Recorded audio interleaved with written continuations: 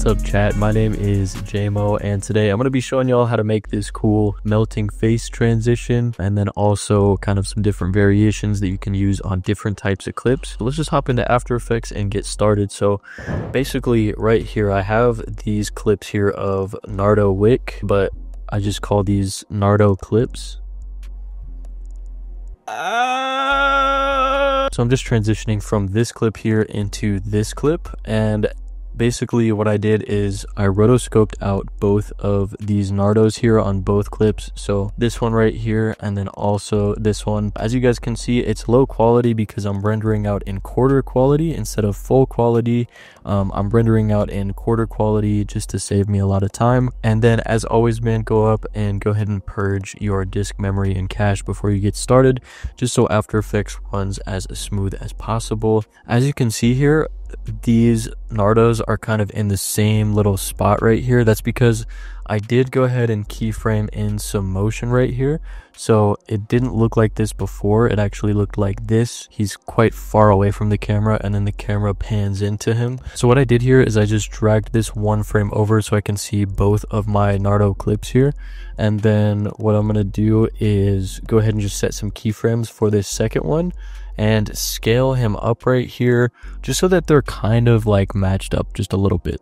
And then at the end of the clip here, I'm just going to go ahead and set this. I'm going to click reset and then highlight those keyframes and easy ease them like that. And then as well, I went ahead and did add just some slight movement to do the same so that they're lined up from the first clip. So really simple. Then you're just going to drag this back over.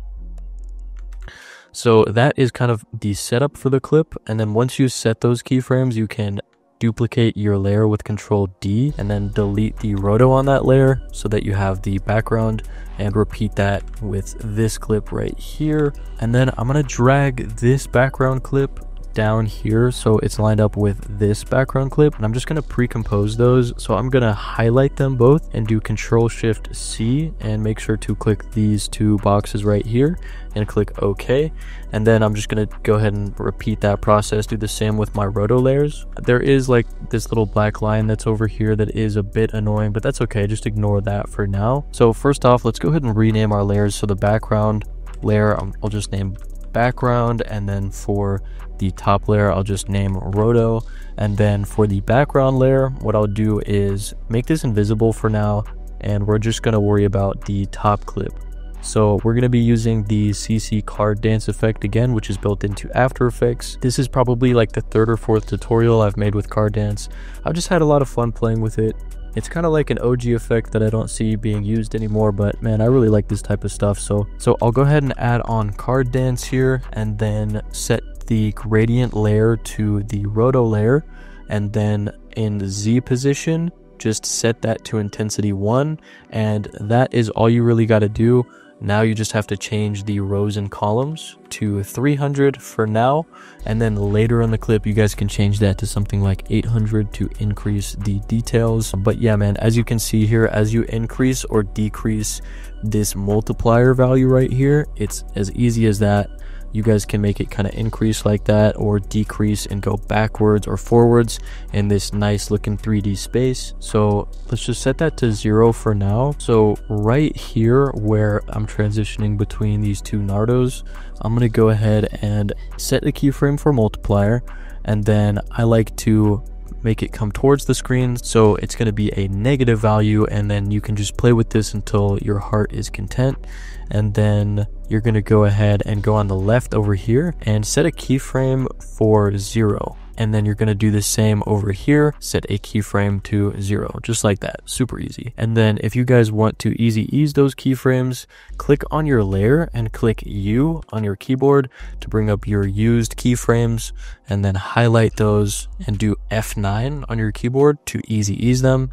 Or you can right click, go to keyframe assistant and click easy ease.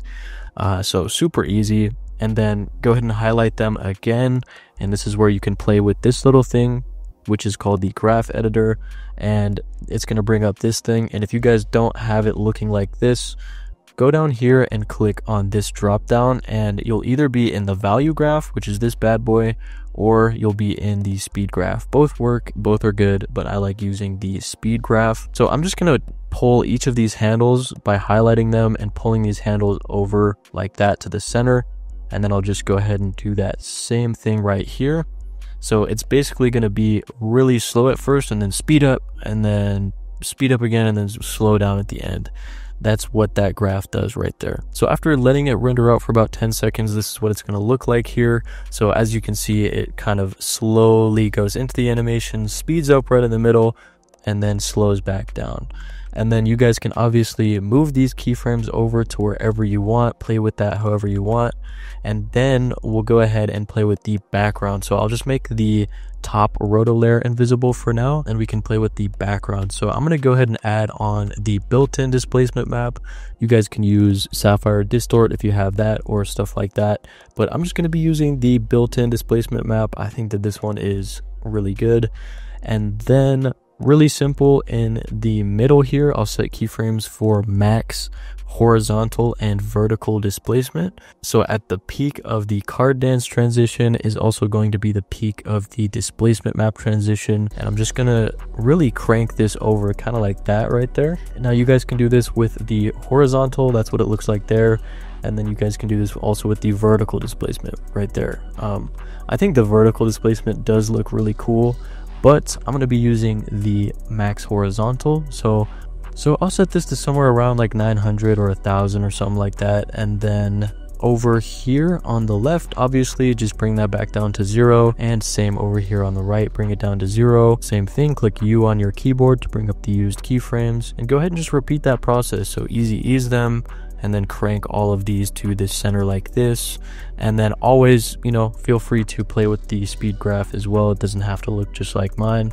So we're gonna have something that looks like this, and this renders out almost immediately. It's really fun to play with. And then if you guys don't want these annoying black blank spaces right there, just click wrap pixels around and it'll go ahead and get rid of them for the most part. So yeah, man. And then when you have these two together, it can create this really cool looking transition. And the reason that I really like this is because it almost looks like his face is kind of splitting off into 3 different directions. And then always what I like to do is create a new adjustment layer over here on top of everything and go ahead and add on RSMB. This is paid, this is not free, but I definitely recommend this because if I render this out in full quality and if I zoom in here, you guys can see, like, here's a good example right here.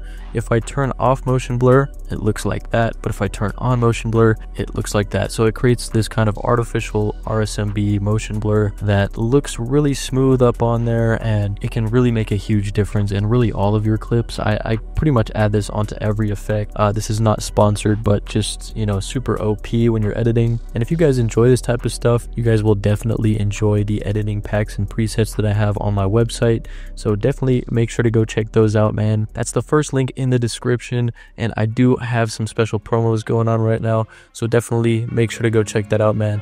But I appreciate you guys for tuning in as always, and have a great rest of your day. Peace.